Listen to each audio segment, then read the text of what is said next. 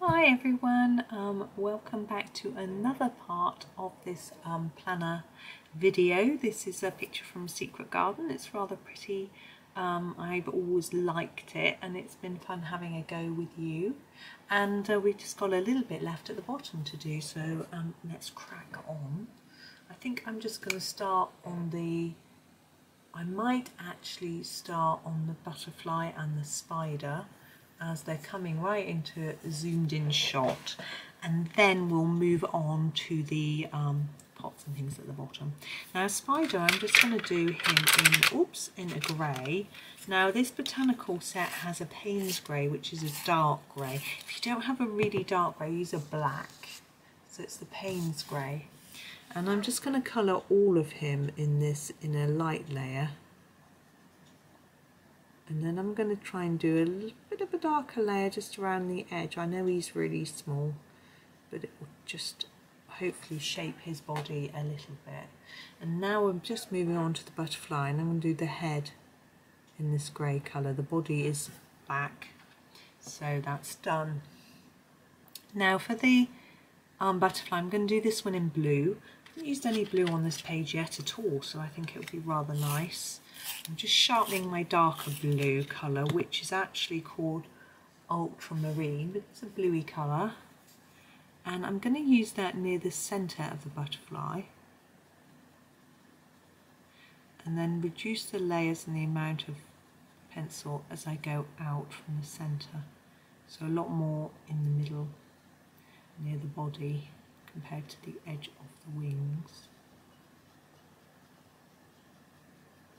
Like that. And then I want to do the ends of the wings in a lighter blue, so sharpening this as well. Okay.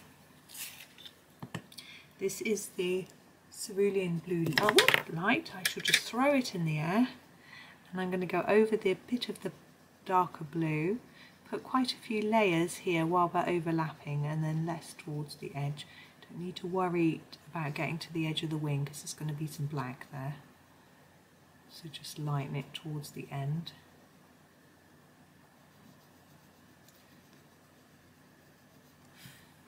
Okay, and what I'm going to do, I need to leave those pencils out so I can tell you what I used, is grab a black pen like I did for the other butterfly. This is the Staedtler Pigment Liner 0.2. I'm going to use it on the end of the wings where we've got this section that's been marked off. This isn't working. I think this pen needs to go in the bin. Hang on. You can use a black Staedtler Triplus Fine Liner. It's I think it's a bit smaller, the end of this one. So that'll be okay. Just to do the tips of the wings on both sides. You can do dots and different things, but it's quite a small butterfly. There isn't a lot of room. You could do dots along the wings or whatever if you want to, but I'm not going to do that. Then I am going to get a white pen. Again, I'm going to use this 05 Jelly Roll. I'm going to do quite a big white dot on the end of the wing, and then one underneath, and then a few along the bottom. It's quite small, but I think it makes all the difference. But it's up to you. If you haven't got the white pen, then that's fine. Just don't. Right, we shall zoom out a little bit and find our next bit to do. Is this vine here. Okay. We want it to look a little bit different to the greens that are up here and around here. And what I'm actually going to do is use two greens that we haven't used before in this picture, which are the Viridian and the Pthalo Green Light. They're a more bluey green colour. You'll see that as I start. So I'm just going to do the stem first.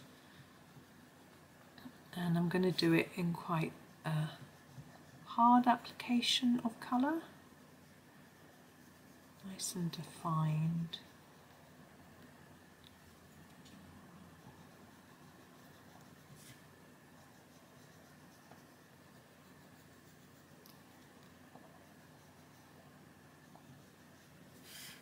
yeah, I think that's all that we need to do. I'm going to use a little bit at the bottom of each leaf. So just a touch down here and try and fade it up a little bit. And that will give a different tone to the bits of the leaf. Gosh, the sun's shining now. I think I must have just gone behind a huge cloud just now. It's so dark. Might have been in the last video because I'm recording all the videos. I don't always do this, but all in one go. Sometimes I like to do that. Sometimes I like to break it up for me. Because sometimes, you know, I don't always have time to do a whole series of videos in a day. So sometimes the next time I come to record, I fancy doing something a bit different. Which is why they're not always linked together. Okay, and now we're going to go in with our Pthalo green light. I always find the spelling a bit strange. I don't know whether, because the greys are spelt with an A, not an E, which is the American way to spell grey, which is I've got no problem with. And this word Pthalo, you can't see, it's not in focus. In the polychromos is spelled P-H-T-H-A-L-O, and in this set it's spelled P-T-H-A-L-O. And I wonder whether there's a regional variation in spelling for that as well. I find it fascinating. Different words, different dialects. It's really interesting. I know some people actually study it. I find it really interesting. Not so much that I'd want to study it, but my son was saying, oh, why do we have a U in words like behaviour and in America they don't? And I said, well, I always thought that they spelt it the way it was spelt when when people first left the UK and went to America. I thought they were spelling it in a certain way and they carried on and we changed it. And my son reckoned that that wasn't true, and actually the first person who put a dictionary together in America just decided that they were a waste of time and left them out. So I don't know. But I guess that also applies to words like colour and neighbour as well. Perhaps this sound that you make when you say the word isn't affected by the U. We don't really speak or spell phonetically anyway, so I don't know. But some people dislike it spelled incorrectly. Me. Incorrectly. I don't think it's incorrect, I just think it's different. Okay, we've done the binder. I can't push my book any higher up because my tripod is in the way. So I am going to have to zoom out a little bit to do the bottom of the page, unless I tip my camera. But I think we'll manage like this. So the next bit is the grass there, and I think I'm going to use the permanent green. I think this is the nearest in my head to what I would think grass would look like, and I'm just going to fill in the gaps. I'm not going to do anything too special. It's a bit tricky on this corner because it keeps moving, but I'll get there. So it's really simple. Sometimes I think it's nice to keep some bits really simple. It makes it easier for you. The spaces are quite small and difficult to colour, so why not just use one colour? There we go. And you could use a darker one, a lighter one, a really light one. I know I sometimes do. I think it's Peter Hewitt who did one of the pictures from the duck pond picture from Secret Garden, and her grasses are done in 3 or 4 different greens, and they're beautiful. Right, watering can. Now, do we want it silver or coloured is in my head the question. I think I'm going to make it silver. I think it's fun. I'm going to start with a bit of black because we've only got one grey, and it's the Paynes Gray. So I'm just going to use a little bit of black to get a definition. I think you need more than one colour to get a good metallic look. So I'm not pressing very hard with the black though. I want a shadow. I don't want a thick black colour. So Someone's watching TV next door. It's quite funny. It's really weird laughing. I don't know if you can hear it.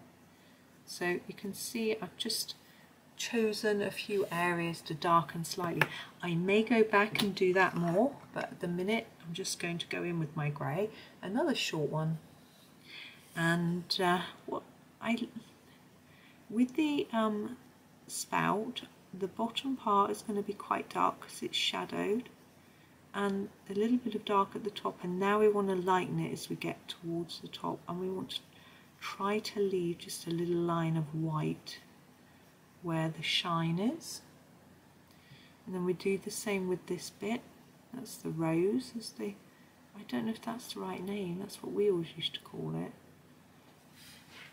And then I'm going to skip over to the handle, emphasize the dark bit there, and then lighten towards the top.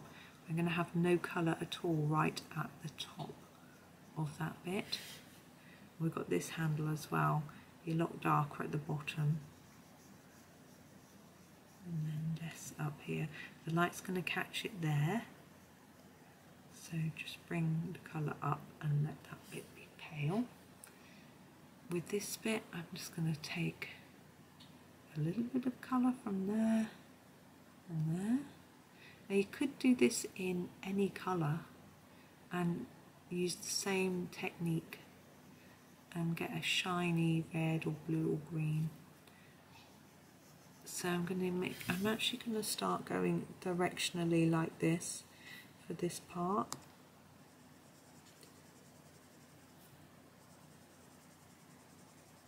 Now what I want is the shine down the middle if I can. Excuse the pun. Can, watering can, oh dear. I am not a comedian. I occasionally make my children smile, and that's amazing. You know, it's very hard to get teenagers to smile, particularly at mum jokes. I sometimes send them memes. Oh mum, I saw that years ago. We look at Reddit, it's much more modern than your Facebook. Whatever. So try and leave some white in the middle to look like shine, and try and emphasize the darker edges, and not only will that help to emphasize the shine, it will emphasize the curved shape of the can. I seem to talk you through this sort of thing a lot, and we'll do it again in a minute when we do the pots.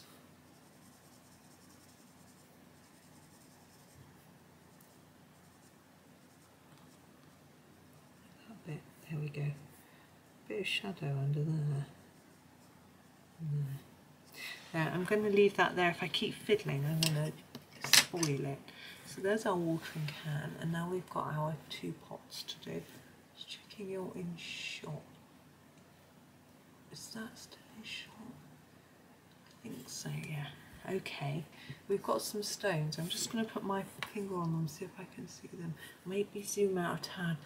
I've got a bit of writing at the bottom of my screen, so it's really hard for me to see whether you're in shot.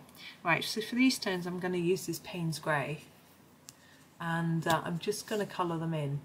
I normally really like doing stones in quite a fancy way, but these are so small, I'm just going to colour them in a sort of even colour of grey. I've chosen grey because we've got a lot of brown going on with this plant tub, wooden plant holder, and we've got soil to colour as well. Now, don't you remember how we did the soil on the plant tub? We're going to use the same way. So the burnt umber and this sort of scribbly motion. Now I'm going to make it quite dark because we've got the wood right next to it here.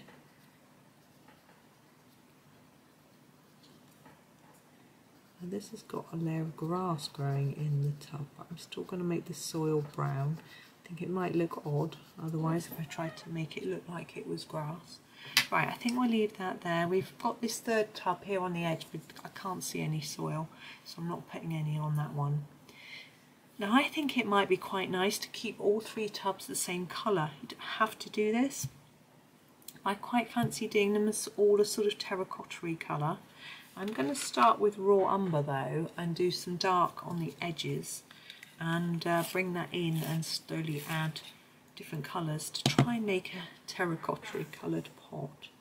So I'm going to start on the very edge, quite a hard layer, and then reduce that towards the centre of the pot. Now terracotta isn't hugely reflective, it's not metallic, not really going to have any white shine, but we want a little bit of colour, and I'm leaving space because we've got other colours to layer up. So lots of hard colour and pressure. I'm just doing a line so I can see where I'm at to start with, and then reduce it towards the middle. Quite lucky the tree seems to be planted in the middle of the pot, so that's where we'll put our lightest bit. And by making the pot lighter in the centre, it should make it look rounder in the same way we did with the watering can.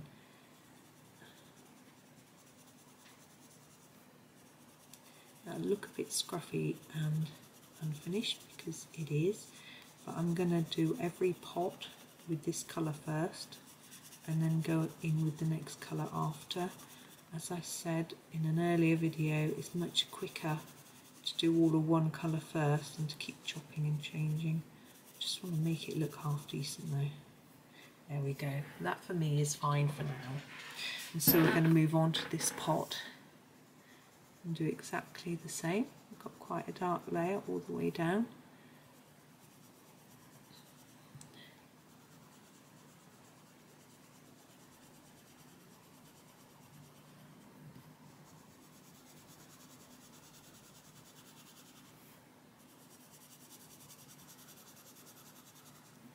And then the same on this side.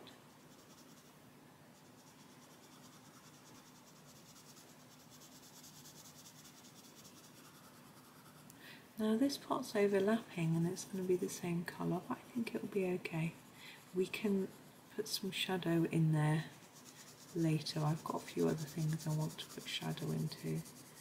Not quite sure what's going on, so I'm just putting a bit of colour here, there and everywhere, lightly, and then mixing it in.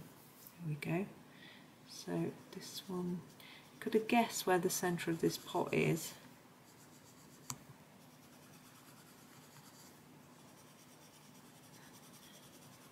I'm thinking it's beyond this edge of this page, so we need to sort of make an approximate line.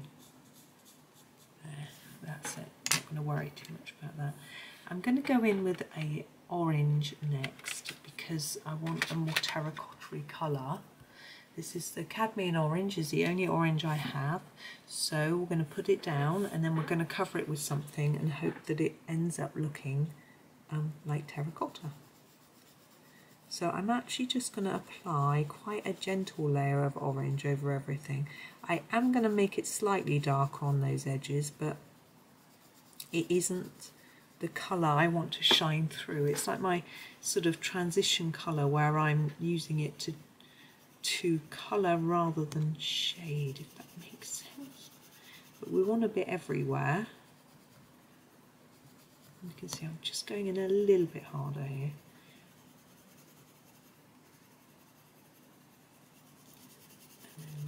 There.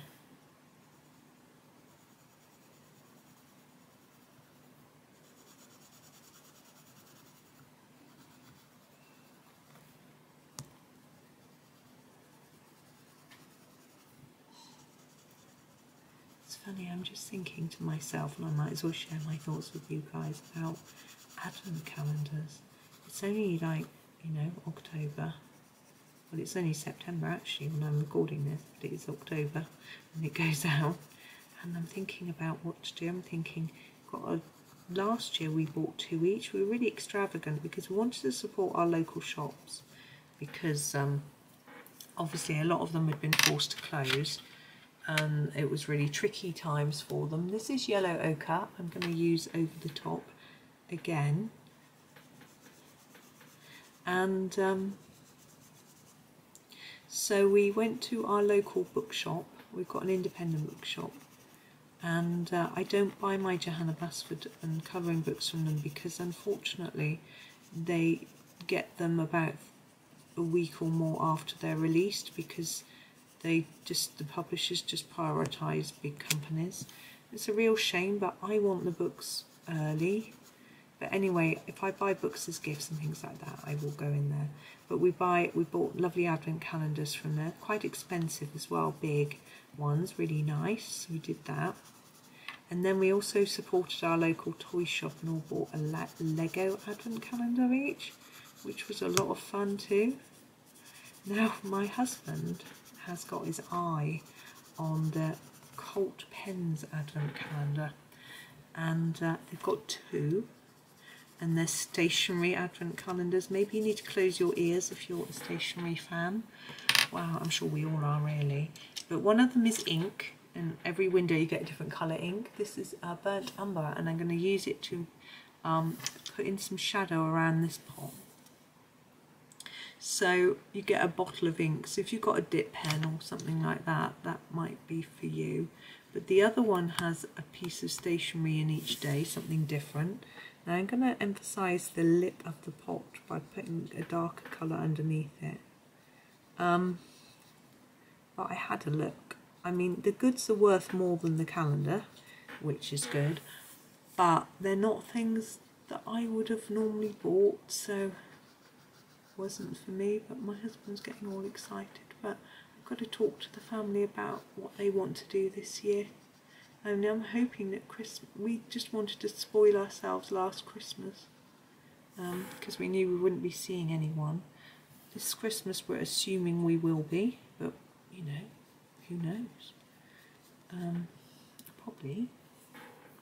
Okay, so we've got our terracotta coloured pots. I rather like that. The colours haven't mixed perfectly, but I quite like that effect.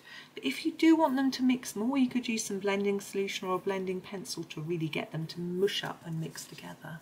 Now we've got these two bits to do. Now, because we've used a lot of browns and things, we've got our tree trunk, and you know, we need to think about what brown we haven't used really, because we've got brown here, we've got brown here. So I'm going to start with my raw umber, and I'm just going to put some colour down, and then I'm going to think about whether I want it darker or lighter, or whether that's the shade I want to go for really. I just want it to look different to the other browns. There's no rhyme or reason behind why I'm using this colour, apart from the fact that I think it might look a bit different. But actually I think I'm wrong. I think it's going to look a bit samey. So I might put some darker brown with it, but I don't want it to disappear into the soil, you know, look too dark. I think I'll just do another layer of this before I put the dark brown on. Yeah, and my dark brown is the burnt umber. So I haven't decided about advent calendars. It's just a lot of fun, I think. Counting down to Christmas is quite exciting. I know it's childish, but you know, it's okay. I actually bought my first Christmas presents today when I was in town, and again supporting a little independent. They've all been saying buy early for Christmas, buy local. Yeah, let's make a start, because actually it can get a bit hectic nearer the time. So I did got a few bits, which was nice. Now the leaves. Now I want them to be different to these greens. Now we've got the Pthalo green and the Viridian over here. What I think I'm going to do is use the Viridian again here as a base, but the other colour won't be the Pthalo green light, and then it will look different. So, and also I'm going to make the tip darker rather than the base, just so we're a bit different. So obviously I tend to make the base dark, but there isn't necessarily the right way to do it. I always think because it's more shadowed nearer to the branch, but actually leaves aren't all the same colour, so it might just be that the leaf itself is lighter. So anyway, we just do this end, and what I'm doing is trying to put a little bit more colour in the tip and fade it down towards the base of the leaf.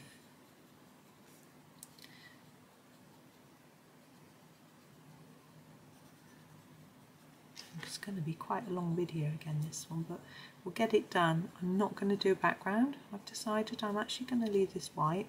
I quite like it with the white background, and it sounds like a cop-out, but in the UK we often have a white sky. If it's very cloudy, grey white perhaps, more than just white, but you know, I mean the ground under the plant pot perhaps could do with something. But if I start doing that, then I'm going to start thinking I'd better do something with the sky, and I'm just not going to. Okay, so I'm actually going to go over this now in the permanent green. I'm going to go over the whole leaf with this. It's going to end up looking like the cabbage. Oh well. Never mind. I think it's quite pretty, so perhaps it doesn't matter. It's not like when we're in our garden we go, oh, can't have two leaves that are the same colour next to each other, they look too samey, do we? And you think this garden has 3 pots that are all the same colour, so maybe they'd want leaves that were the same colour. I've got different colour pots in my garden. I have got 2 terracotta, I think. And I've got a purple one, which is really different. But I don't buy things for the garden, people buy them for me, which is very nice of them. It's on occasion. So what I've got has been gifted to me. Apart from the terracotta pot, it's actually made of terracotta, it's cracked in the frost, but it's still only down one side, so it's all holding together, the soil isn't coming out. So to try and turn it round so you can't see the crack when you're looking out into the garden. But I'm not much of a gardener. I just haven't got the patience and time for it. So I like plants that look after themselves. And I've been through a phase of trying to grow veg and nothing grew. And I just buy my veg. And our garden is only 1/2 metre deep. It's got concrete under it, so we can't grow veg in the ground really. We'd have to make some raised beds like this one in this picture and do that. Right, we do have on this pot a little caterpillar, and I'm going to do him blue. I did have a thought that I might do him a completely different colour, like a pink or a purple, but I think I'm going to do him blue like the butterfly, because we have only got a few bright colours. And so we've got the blue from the butterfly, and we've got a bit of orange, which is in the apples, the carrots and the other butterfly. And so I think introducing a new colour might just look a little odd. What I do have to decide is what colour to make the berries on this bush. Again, I'm not keen on the idea of introducing a brand new colour. I think I'm going to do the stem on the bush the same colour as the leaves. So I'm going to go with, let me think, yeah, I'm going to go with the Sap Green, and I'm going to do the stalk or stem of this bush in a green rather than a brown, just because we've got a lot of brown going on.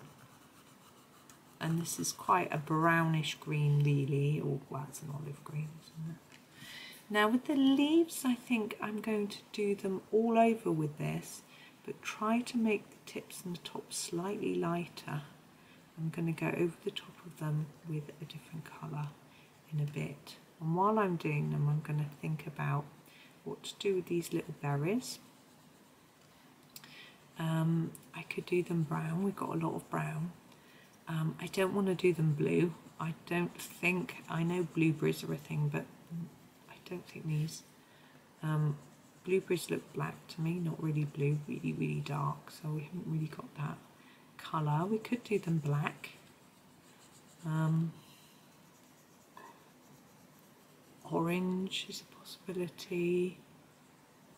Maybe you'd like a rowan berries and an orange might work. No, we can't do them grey. I don't really want to do green. We could do red. Of course, we've got red in the apple. So let's do them red. That'll work. That'll match in.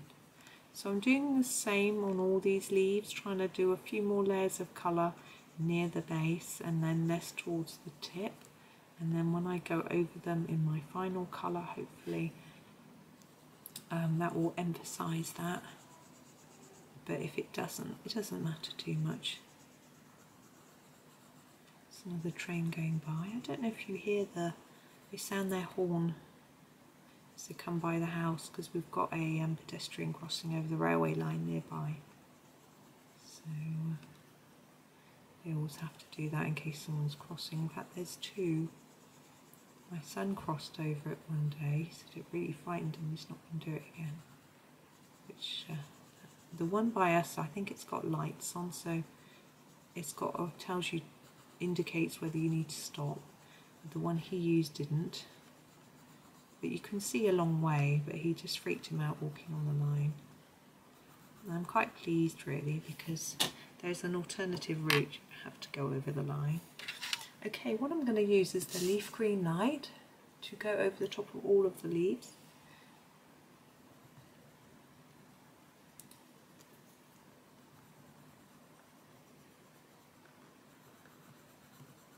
That brightens and gives us a whole different colour, which I think is rather pretty. We've got a lot of greens going on, so it's quite nice to invent a new one. And I've definitely decided that red is the way to go with the berries. I'm looking at my butterfly, and the white on its wings is a little bit grey. I think it's because I didn't leave enough time for the pen to dry. So that's something worth being careful of.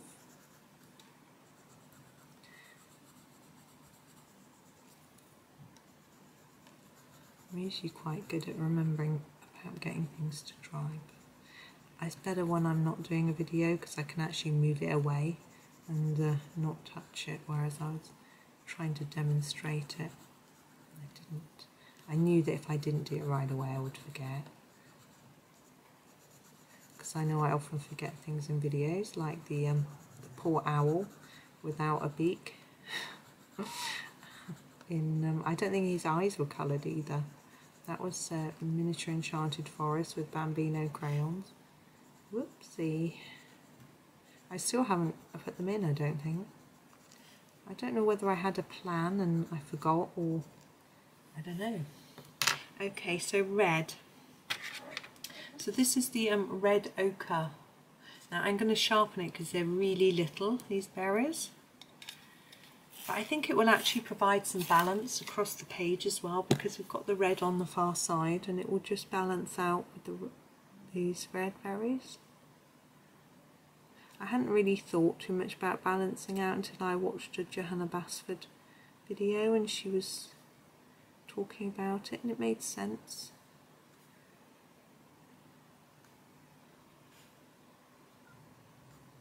So we're not going to do anything special, it's just getting some colour in the little tiny gap. And I mustn't forget that we've got, ooh, I pressed too hard, one plant left to do, which is this little one down here. What should we do? I'm thinking if we just use the Viridian on its own, we haven't used it on its own anywhere, and I think it's quite dark, and it will just work. And I'm not going to do anything special shading wise.